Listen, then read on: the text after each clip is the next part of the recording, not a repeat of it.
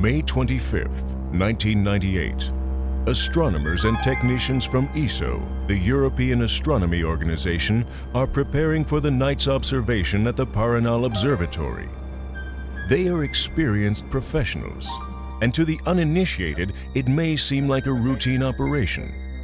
But this night is a very special one. It is the night of first light with a new giant telescope. First light is the equivalent of a maiden flight of a new type of aircraft. The telescope that will open its eye on the sky for the first time is one of the largest and most advanced optical instruments in the world. It is part of an extremely ambitious science project that marks the entry into a new era for astronomical research. Will it live up to the great expectations of all the astronomers, engineers, opticians, detector specialists, and many other people who have worked on this project for so long? Yes. So it works. Over 5,000 people have been involved since the first idea about this super instrument was born more than 20 years ago. This is the moment they have waited for. Many times. It works. That's the one, huh? Oh my God. Congratulations.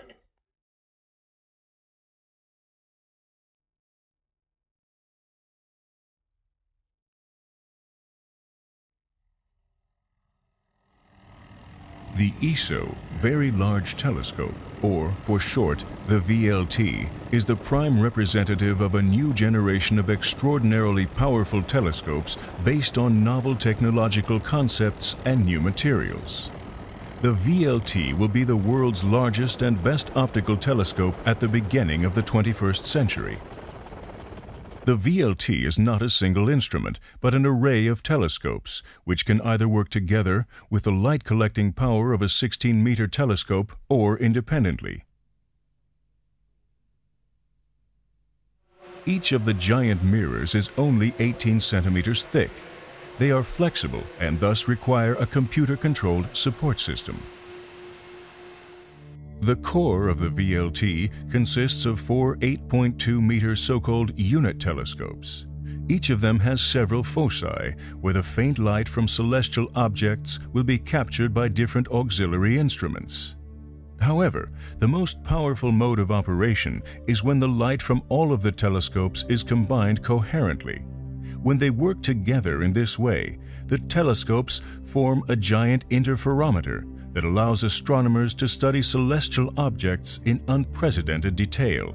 With the addition of movable 1.8-meter telescopes mounted on tracks, the performance of the entire array will be even further improved, as the baseline, meaning the distance between the individual elements, can be increased to as much as 200 meters.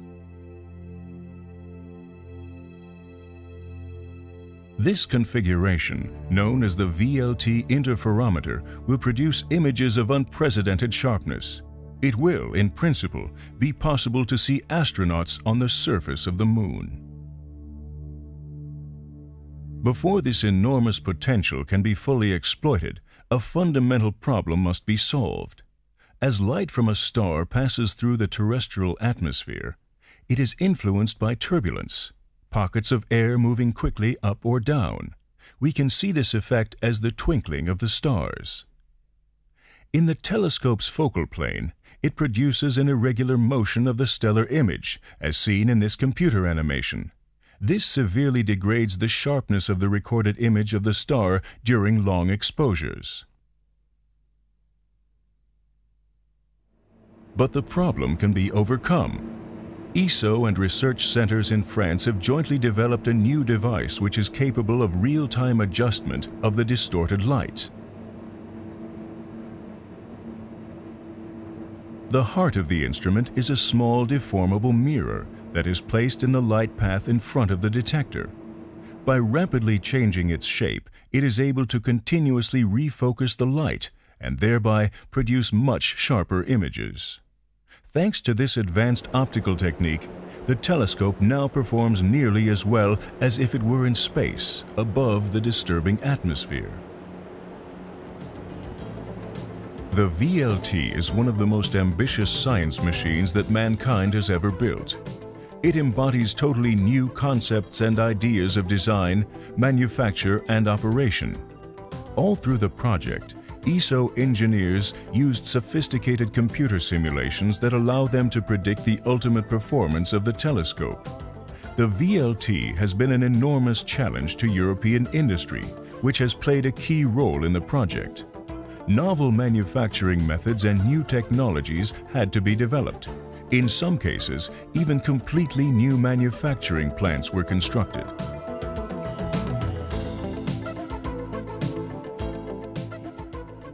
The VLT primary mirrors are monoliths, single pieces of glass. Until the VLT, no one had ever cast a mirror of this enormous size. For this, a new manufacturing technique was developed by the Schott Glassworks in Mainz, Germany. We are witnessing the casting of one of the giant mirrors. At 1400 degrees Celsius, 45 metric tons of molten glass are poured into the mold. By spinning the mold during the first cooling phase, the glass assumes a rough meniscus shape. During the following production phases, the glass is transformed into zero-dur, a glass ceramics material with a thermo-zero expansion coefficient, important for retaining the optical quality of the VLT. At every process stage, very detailed quality control is essential. RIOSC, the French optical company, performs the polishing of the giant mirror blanks. State-of-the-art interferometers probe the accuracy of the mirror surfaces as the polishing proceeds. They are installed at the top level of a 30-meter high test tower. In 1995, after 2 years at RIOSC, the time has come for the detailed acceptance tests of the first of the primary mirrors by ESO's engineers. Careful measurements show that the final optical surface is correct to within 500 thousandths of a millimeter. This corresponds to an accuracy of only 1 millimeter deviation over a surface with a diameter of 165 kilometers, as large as the entire area of Paris. All in all, the manufacturing sequence for one mirror has lasted nearly 4 years. This incredible performance must be matched by all other components. The mirror cell, with its unique combination of electromechanics, hydraulics, electronics, and telescope and instrumentation interfaces, as well as the main mechanical structure, weighing 430 tons. The structure floats on a very thin oil film. High-precision drives and motors move the telescope with pinpoint accuracy. To build a telescope like the VLT is an extreme challenge to the engineers. They must combine heavy and bulky structures with ultra-high precision. Specialist companies from all over Europe participate in this great venture. To verify the functionality and compliance with the demanding technical specifications, a complete test assembly of the first of the giant telescopes was carried out at Ansaldo in Milan. Every single piece must fit exactly as the structures are put together. This is followed by thorough testing by ESO specialists before the telescopes are shipped to their final destination, the VLT Observatory in Chile. Antofagasta, capital of the second region of Chile. The town proudly describes itself as the window on the sea and the gate to the desert. The port of Antofagasta serves the ships that bring in the heavy telescope structures. ESO has established its VLT office there.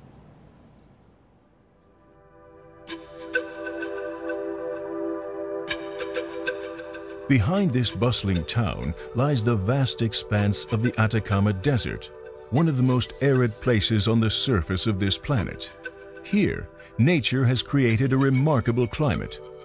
Despite its inhospitable appearance, it is one of the sites best suited for an astronomical observatory. The cold Humboldt Ocean current running along the Pacific coastline of Chile and the impressive Andes Range to the east create protective barriers against clouds.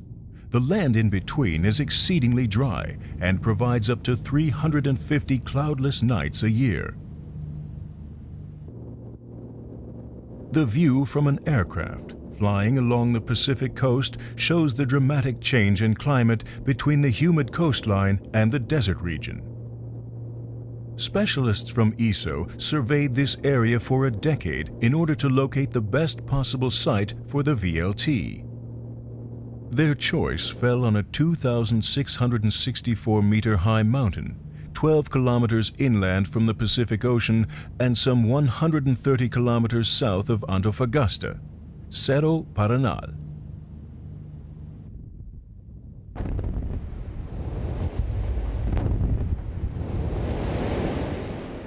To start with, 28 meters, or 350,000 cubic meters of rock had to be removed from the mountaintop in order to create a sufficiently large platform for the VLT. For years, this has been a busy building site, the workplace for hundreds of construction workers and engineers. Specialists of many trades and professions had to work hard before the scientists could train their new super telescope on the sky for the first time. December 1997, MS Tarpon Santiago approaches the port of Antofagasta. In its hold, the first 8.2-meter mirror for the VLT. Slowly, it is lowered from the ship and placed on a special carriage. Now it must travel the long and dusty road through the desert to Cerro Paranal. The journey starts on the following morning. The convoy with the mirror moves no faster than 6 kilometers an hour. On the rough desert road, it slows down to a mere 3 kilometers an hour. It takes 3 days to reach the destination.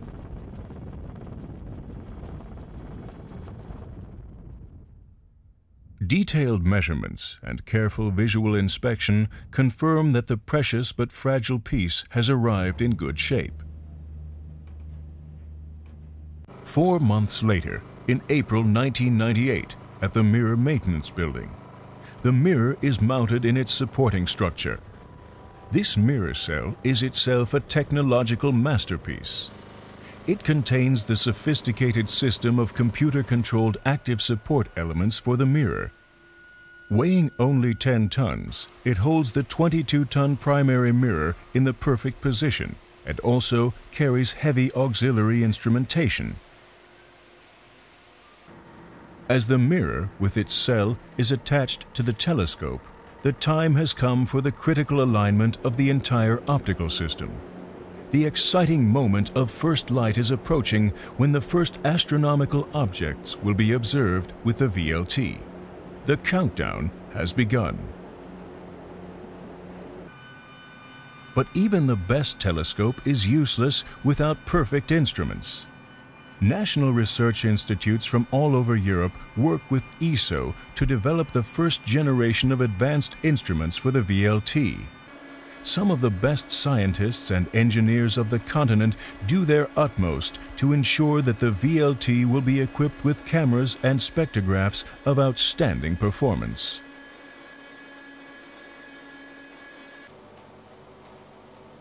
Such instruments are exceedingly complex, each containing over 20,000 individual parts. The VLT will have a large complement of instruments. The first of the 4 large telescopes will begin regular science operations with 2 instruments, FORS and ISIC.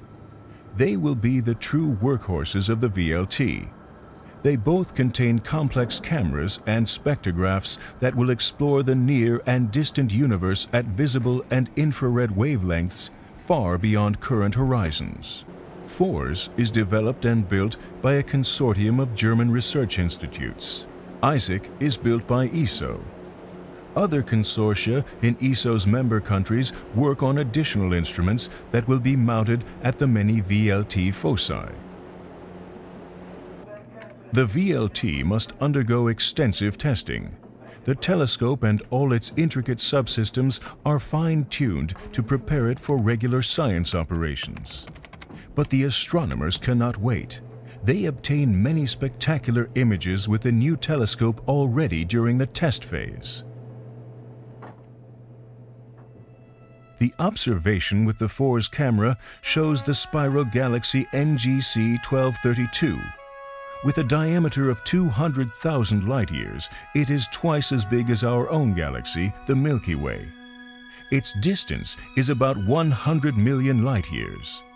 Despite this enormous distance, the excellent optical quality of the VLT and FORS allows us to see an incredible wealth of details.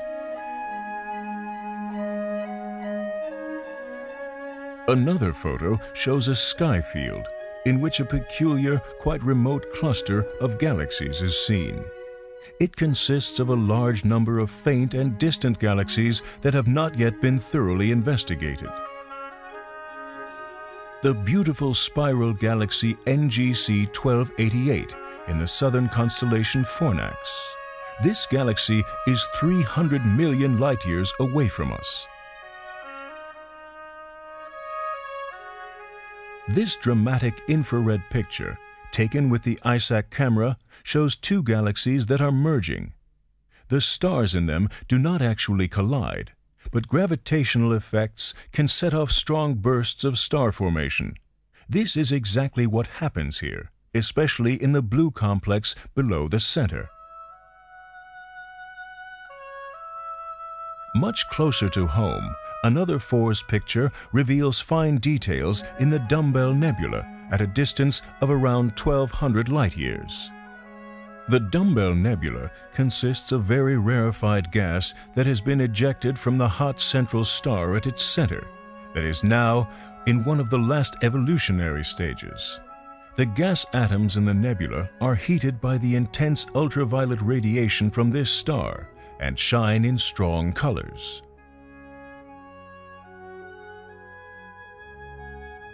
This is an ISAC image of the star-forming area RCW38. At a distance of about 5,000 light-years, the stars which have recently formed in a cloud of gas and dust are still deeply embedded in this dusty cloud. The cloud is so dense that if it were in front of the Sun, it would hide the Sun completely from view. Not even the largest telescope on Earth would then be able to see our central star. But infrared radiation gets through, and ISAC can easily see the stars of RCW38.